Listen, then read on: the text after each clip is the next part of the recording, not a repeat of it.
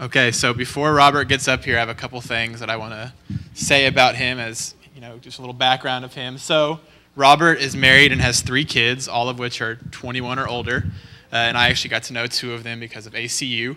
Robert has been the youth and family minister at Southern Hills Church in Abilene, Texas, and he's been doing part-time for a while now of that.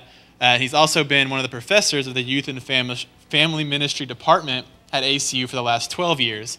And my connection to him is I had him for 4 different classes while I was at ACU, and he was actually the first college professor I got to meet because he was my U100 teacher, which pretty much what that meant was he had a group of freshmen and he was in charge of babysitting them for the first semester. Well, AC would pitch a little bit, help acclimate us to university life. So that's what was said. Me and Casey actually both had him for that class. So that was kind of the first time I got to meet Robert and get to know him. And, there's been so many things that he's taught me in those classes that we had. And I really respect him and, value his opinion on things. And he's a great man. I'm sure he was a wonderful minister just because he's gave a lot of wisdom to me. And I know a lot of the things that I do now are because of some of the things I've learned in his class. And so as I bring him up here, I'm going to say a quick prayer for him. But Robert Oglesby, again, he's going to be the one bringing the message to us this morning. So if y'all would, please pray with me. Heavenly Father, we come to you this morning, and I thank you for bringing Robert to us this morning. And I ask that you bless the message he's going to bring, and just ask that you speak through him and help us take away what we need to take away from this. And I thank you so much for the 6 years that I've gotten to know Robert and the time that he's invested in me and some of the wisdom he's imparted on me. And I ask that you continue to use him in ministry because I know he truly cares about you and wants to help families also care and learn to harvest that kind of culture in their families. I thank you so much for him and what he's about to say to us. In Christ's name we pray, amen. Thank you.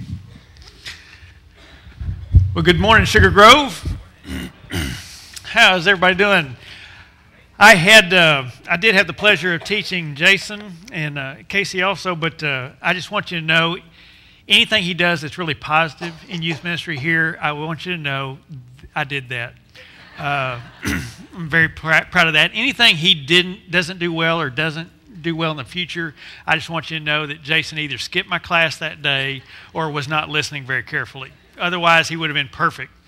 But I want you to know that you have some great folks here, and I love all your staff, but I'm going to tell you, you can do a lot worse than these guys. A lot worse than these guys. But I hope you know and will value them, encourage them in ministry. It's hard when you start out in ministry. It's even hard after you've been here a while, isn't it, brother? You need a little encouragement at times. Some of your more mature ministers need a little encouragement too from time to time. Worship leaders need some love as well, I'd say, from time. Family ministers, any of your ministers, I hope you'll encourage them in their quest to help you see God more clearly. Now, today, what I'm trying to get us to think about is the impact on the next generation. Although I'm not sure that this next generation is going to make it. They're not very smart. They don't do some very bright things, such as things like this. We have some kids that just seem to be brain damaged at some level. Doing things, putting frogs in their mouth just to shield their eyes from the sun, or some that think this is a good idea to get on a skateboard and consider that. And I hear the mamas in the place going, no, don't even think about that. It's kind of making you nervous, so I'll move you to the next picture. Here, classic example of a student going, why would you kiss on a pig? Why would anyone do that and think that was a good idea? Well, maybe it's because someone in their world, like their mother or father, thinks this is a good idea. Maybe their dads do stuff like this. Now, I'm going to warn some of the men, don't be looking at this going, so that's how I'm going to get up there and trim that this afternoon. This is a bad idea. I'm just going to tell you it's a really bad idea. In fact, I'm going to take that picture off because I don't want you trying that at home. We are impacted by everything that is around us, especially previous generations and what we watch and what we see them do. And hopefully we're going to teach them along the way it's not a bright idea to kiss on a pig. Somewhere along the way, we're going to teach them it's not a good idea to put two ladders up that way because they'll see when the crash occurs, this is not smart and not wise. And there were several pictures I could put in your head about previous generations. I'm going to talk from personal experience about some things that if you were to look and see some things in my garage, it would explain a little bit about who I am because they are things and objects of my grandparents. They had a profound impact on me. Parents are huge, but I'm telling you, grandparents have a great impact as well. My grandparents could be summed up by two objects. My grandmother's object would be the Bible, because I remember her reading at night to me the Bible stories. Every time I went to visit my grandmother, she would read those stories. But my grandfather's object would be very different than a Bible. He had, in fact, I have his actual object in my garage. And he was a man, he was quit school about 8th grade, but he would tell me once in a while, he said, you know, I got a PhD, and you only went to 8th grade. Yeah, here they are. And he'd go back here and he'd grab these things with big old long wood handles, and he'd stick it up and he'd say, yeah, it's a PhD. It's a post hole digger. That's my PhD. And I got one. And his next joke was, and by the way, it's the only PhD I've ever seen actually work for a living. He's right. They don't like that when I tell that at ACU very much, but my grandfather was right. And he was a man who was a man's man. He worked hard. He never worked fast, but he worked all day long. And he would fall asleep in his chair. I can still see it to this day. About 8:30, 8 o'clock, 8:30, my grandmother would be reading the Bible, which was her tool. And she'd be reading a little extra loud. And I was going, what is the deal? Until later in life, I realized my grandfather was not a Christian. My grandmother was, but my grandfather was not.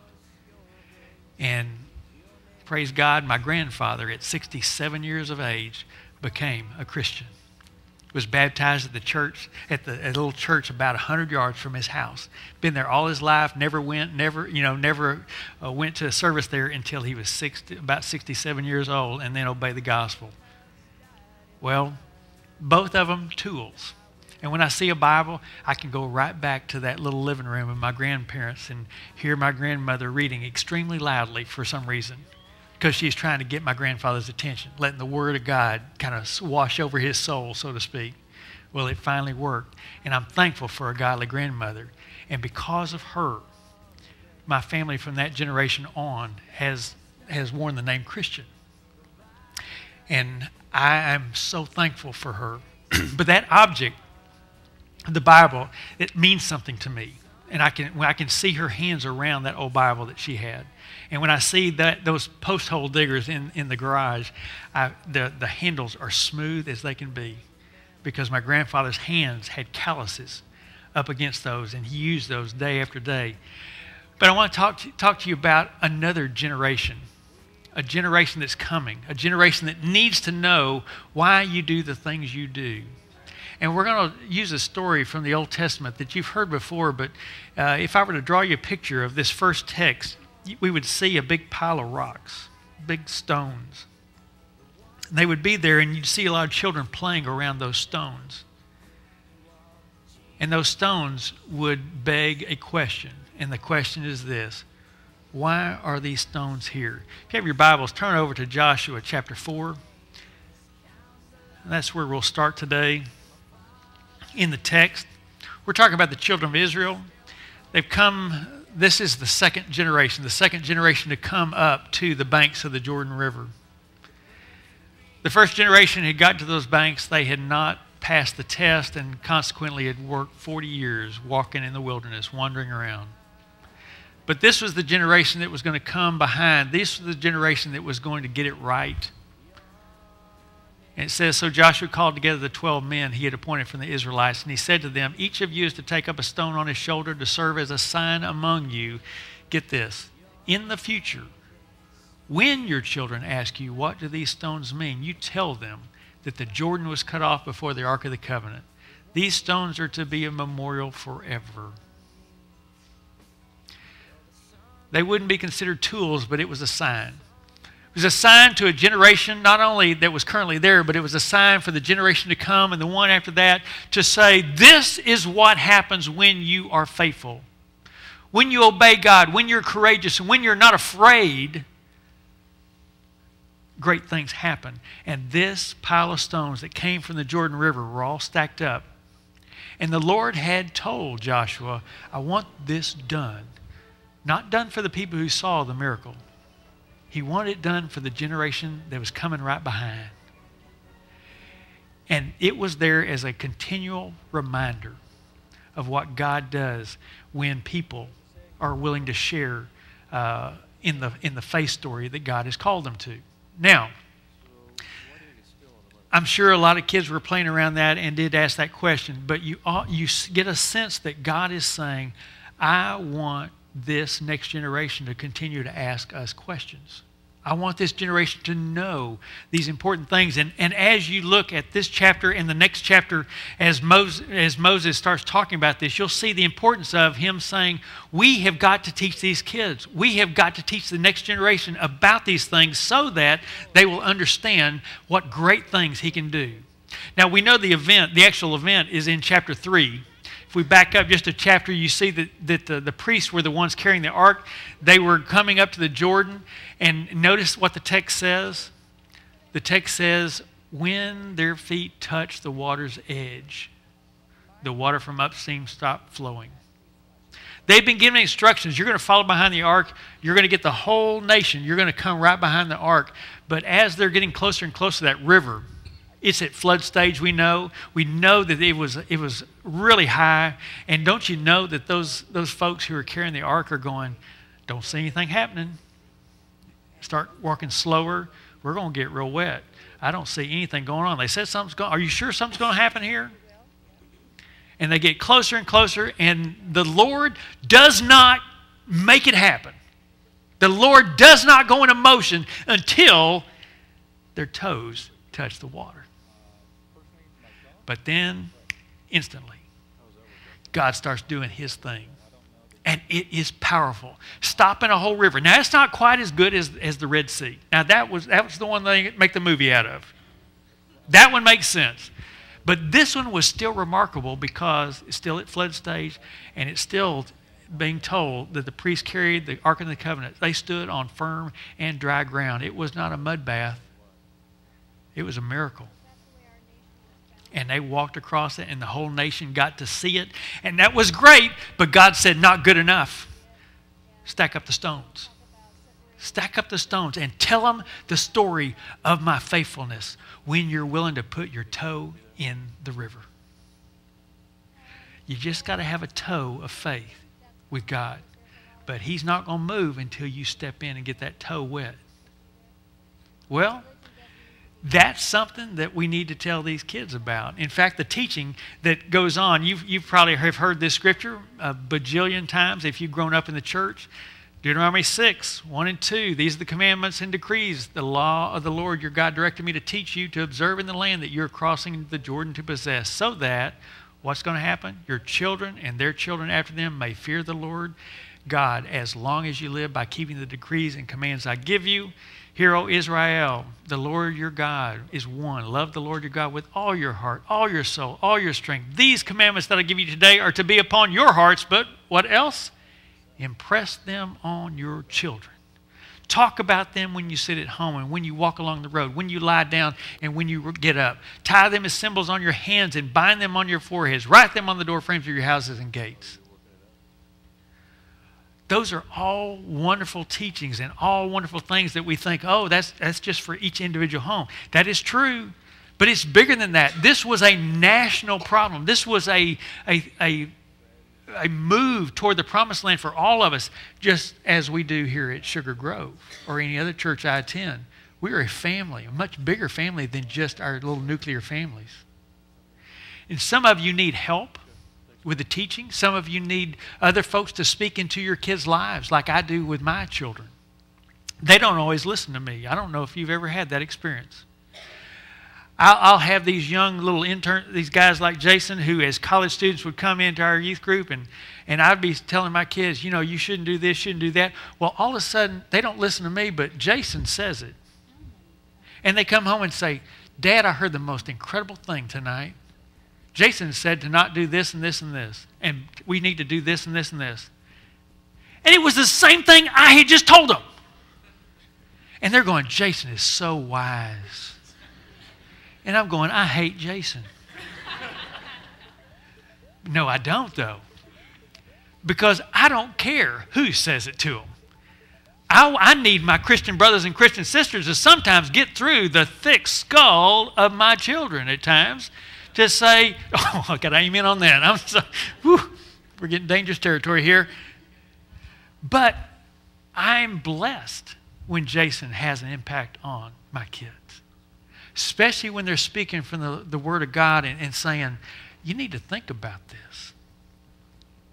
Moses did an incredible job. In Deuteronomy, you got from chapter 6, you just keep ripping through the rest of Deuteronomy until you get to chapter 32, where it talks about the Song of Moses. And he is reminding the people over and over and over again, this is what God has done. When we misbehaved, this is what happened. But when we were faithful, this happened. And I want you to remember, when you get to the promised land, if you will do these things, things will go well. You're going to have life. You're going to have abundant life. It's going to be wonderful and a fruitful time. And I don't care how big those people are. I don't care how numerous they are. With God on your side, you win. And he said, keep teaching this and all these lessons. And all those parents who got to wander around those 40 years because of their decision were in their tents every night saying to their own children, we blew it. When we got to the Jordan River, we blew it. Kids, we're not going to get to be there with you. But we want you to not make the same decision we did. We want you to make a decision for God. Trust Him. And because of that, we have the story in Joshua, that they made the right call. But Moses, as he had instructed the people, he was saying some really powerful things. I'd urge you to read the rest of Deuteronomy. It is an unbelievably affirming rendition. It's like a sermon that would not end, because Moses knew at the end of the sermon, he and God were going to go take a walk. And that walk was for Moses' funeral.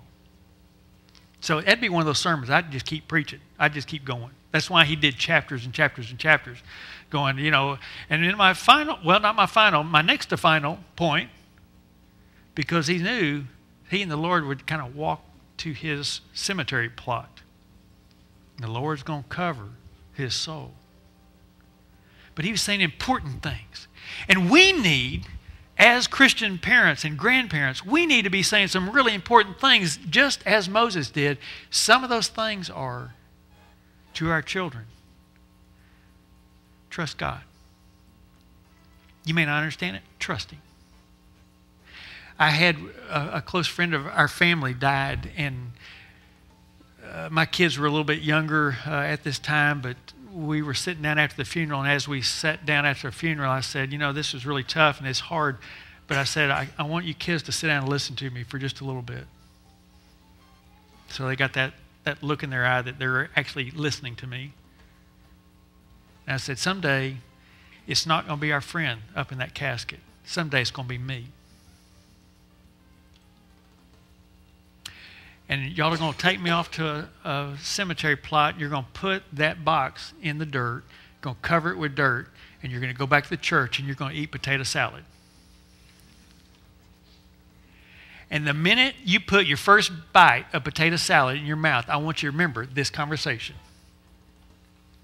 They were like, what is he talking about? Is he taking drugs at this late stage of life? What's Dad doing? And I said, here's the deal. When you take the first bite of potato salad, I want you to remember that I said, I'm on the other side of the curtain. I have gone on to my reward. But there is only one thing I want you to remember that day as that potato salad starts going down, and that is, I want you to be there with me someday. That you take everything else in life, boil it down to one thing. I want you to be there on the other side. And I will be looking for you on the other side. I'm going to be searching for you, and I am not going to be happy until you're over there on that side. So everything you do the rest of your life, I hope, is built toward meeting me. Because I'll be getting the place ready most likely before you get there. Do you understand this, kids? Got it. And someday they are going to put me in a box. And I hope when they get to the church and they eat that potato salad, I hope they'll all go, remember when Dad talked about that? Yep. Important lesson? Absolutely. I think that Moses did a fantastic job of inspiring a generation to remember what God had done.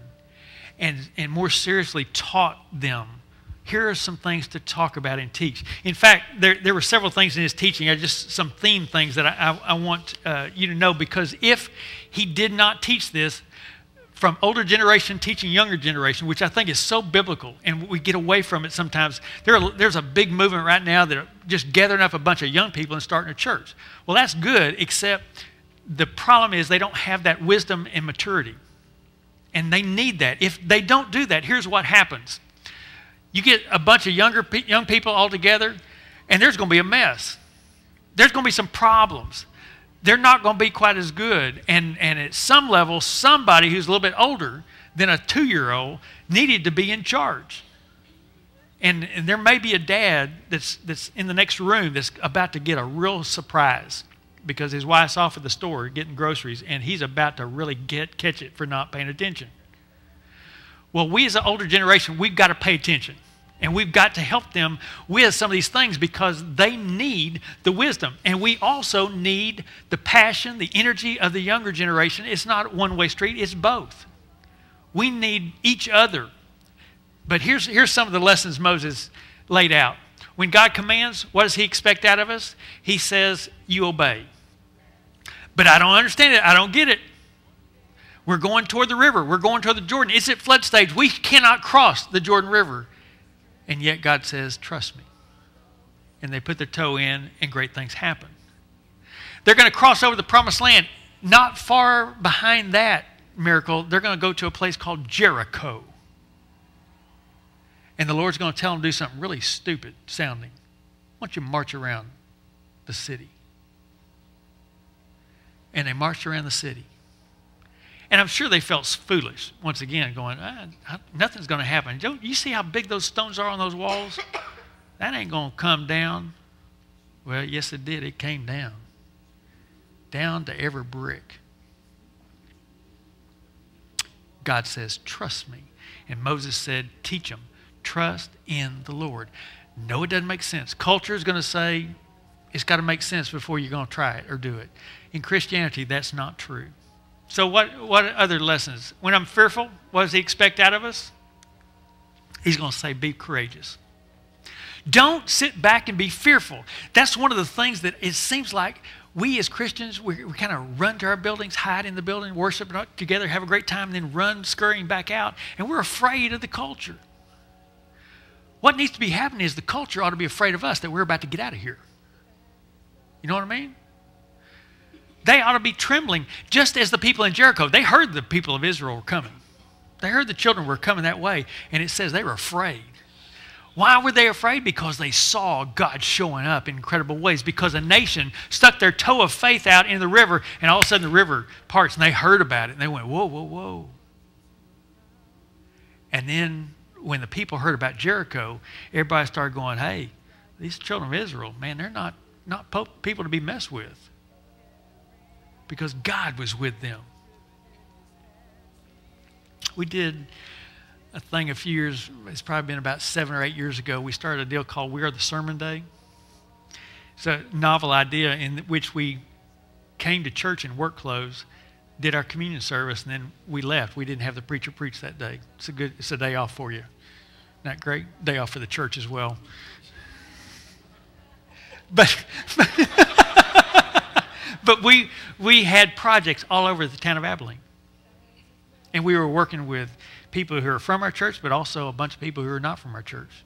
people who had called in the city saying, we need a ramp built for a special needs child. We need paint put on our houses. We need this, need that. And it didn't matter where it was or who it was. We just said we want to go out and help people during what we would normally consider our worship time.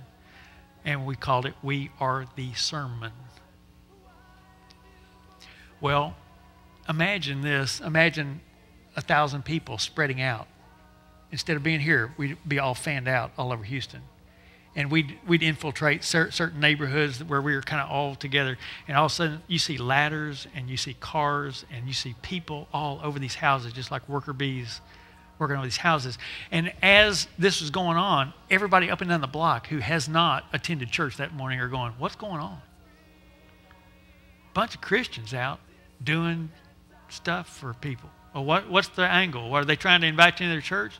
Well, they said we could come, but they're just helping us. Well, we started doing this over and over and over again. Now we do it 2 and 3 times a year. And here are the things that happen. It's things like this. We were painting a house for a little lady, and she was not able to do it herself, couldn't afford it herself, and we paid for everything, and we did everything. And within about 2 days, we transformed her house from something that really didn't look very pretty to something that looked wonderful. And as we brought her out and said, come walk around the house, see if there's anything else we're missing or we left out. We started walking around her home, and as we walked around and turned the corner and we moved to the next side of her house, tears started flowing down. And our whole group just kind of following behind going, is she upset with the paint job? Did we not do a very good job on this? And she's just bawling. She's not saying a word. And we finally get back to the front of the house, and she said, it's beautiful. It's absolutely beautiful. And she said, I need to tell you something. I said, what? She said, I've been praying for 6 months. Somebody would show up and help me. Really? Yes. And she said, the house is lovely. But she says, you know who's great? It's God is great. Because y'all were his hands today.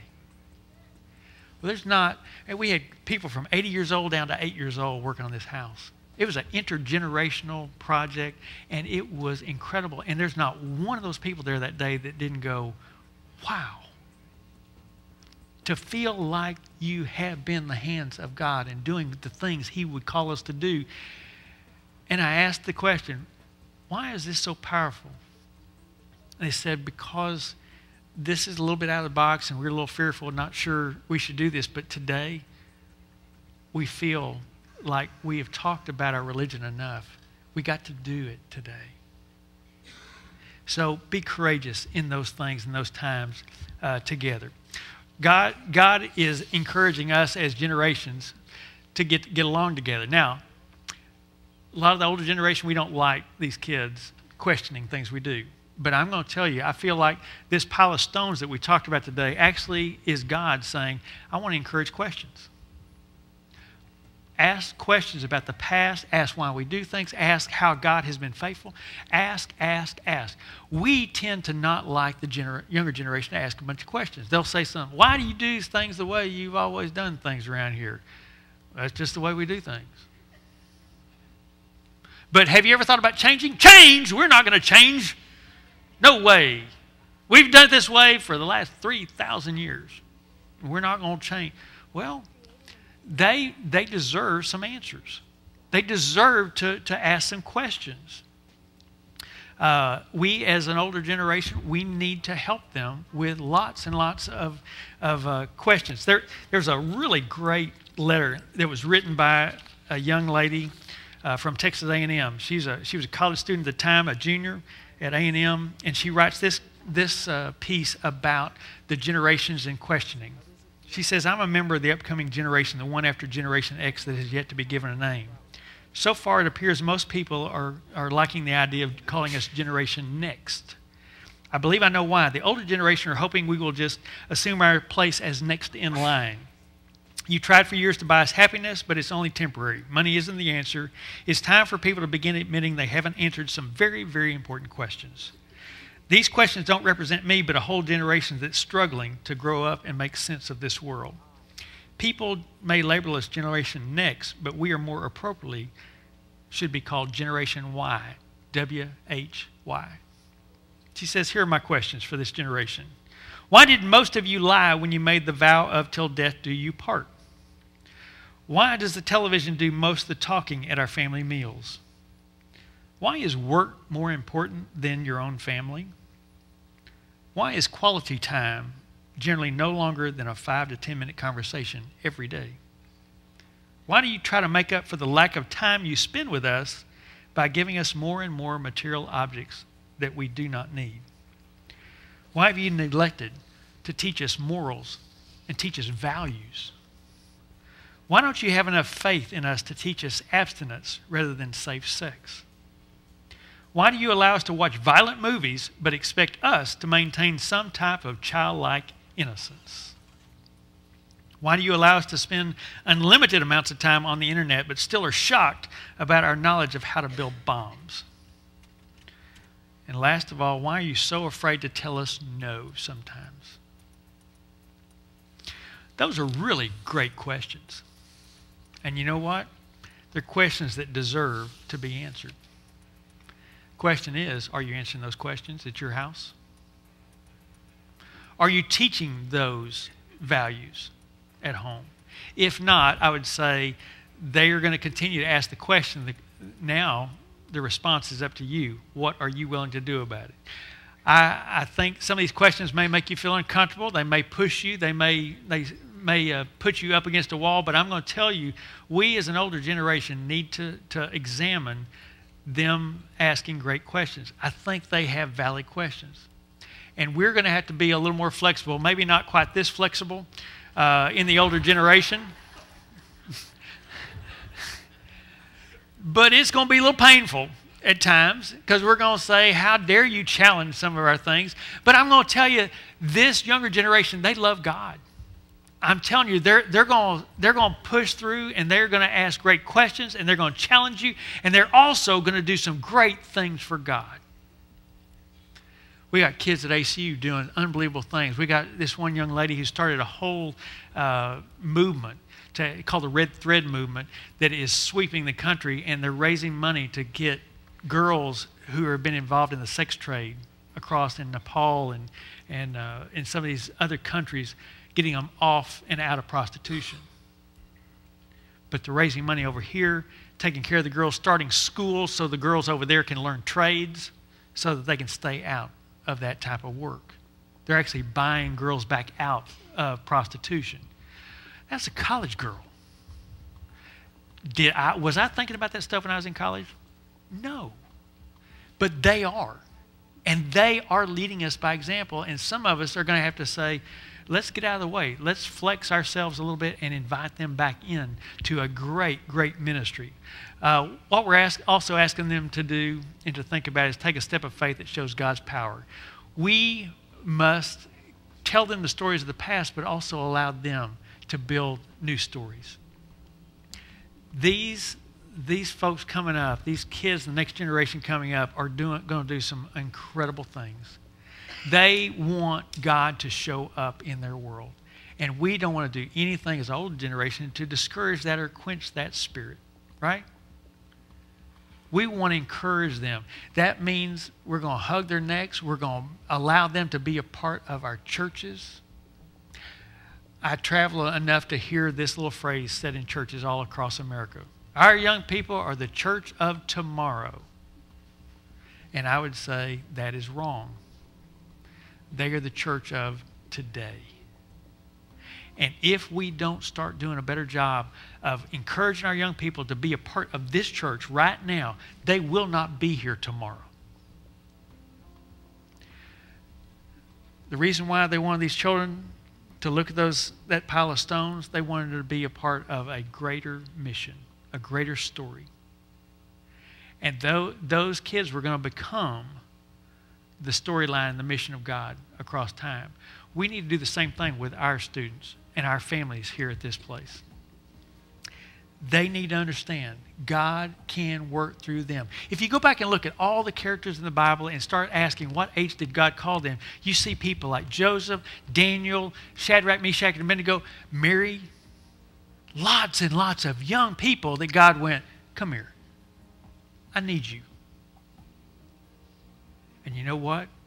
Those young people did some unbelievably great things for him because they were willing to take risk and because they had older folks coming around them saying, we want to help you get there and do something strong and do something courageous.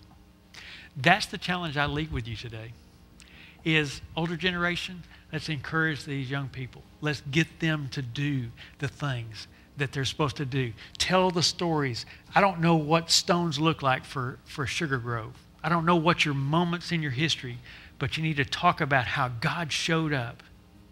And I hope you have some things that have happened in this church that you've thought, there is no possible way this could happen without God. And you can say to your students and kids, look at this. Look at this. Remember when God showed up? And more importantly, I hope you can join together in doing some things very similar to what we talked about up here on these screens of just ministries and things that aren't even, they're just ideas right now that may become reality as you join together and start asking the question, when is God showing up? What little toes do we got to stick in some water somewhere to make something great happen for this place, for our kids, and for our families? Let's pray together. As we end today, Father, I just pray that you will be with this church in a very special way, that this has been encouraging to them, and I hope that this will challenge people to continue to teach and continue to do the things that you have called them to do in a great way. And Father, help us to continue to point toward you for all the mighty things you have given us and all the mighty things that you have done in the past of this church, but also the things you're going to do in the future through this church. Help us to continue to look back behind us and have our hand extended to a generation that's coming along to say, come join us in the mission of God. We pray that together as a church. In the name of Jesus, amen. If we can help you in any way today, we would love to pray with you or just share with you any help that you need spiritually. So we invite you to come as we stand and as we sing. All who are thirsty, all who are weak, come to the fountain. Dip your heart in the stream of life. Let the pain and the sorrow be washed away in the waves of His mercy. As deep cries out to deep, and we sing, come, Lord Jesus, come, Lord Jesus, come, Lord Jesus, come, Lord Jesus, come, Lord Jesus, come.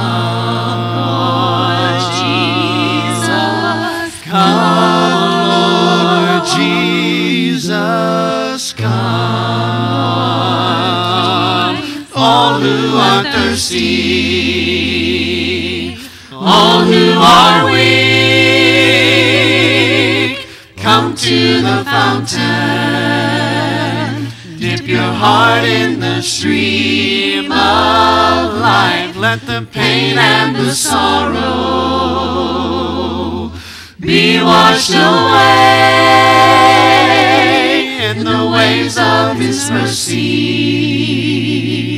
As deep cries out to deep, and we sing, come, Lord Jesus, come, Lord Jesus, come, Lord Jesus, come, Lord Jesus, Holy Spirit, come, Holy Spirit, Holy Spirit, come, Holy Spirit.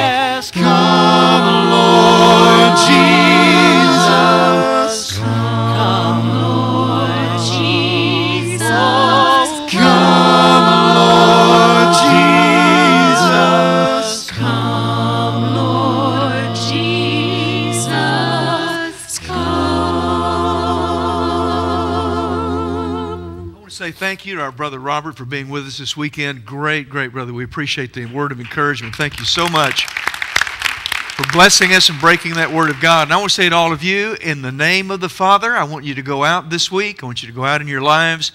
Be filled with the Spirit. Be filled with the encouragement that that Spirit brings. Be filled with the confidence. Be filled with the joy. Be filled with the peace of the Holy Spirit of God. And let your life be a channel of blessing to all of those around you. You're dismissed. Go in peace.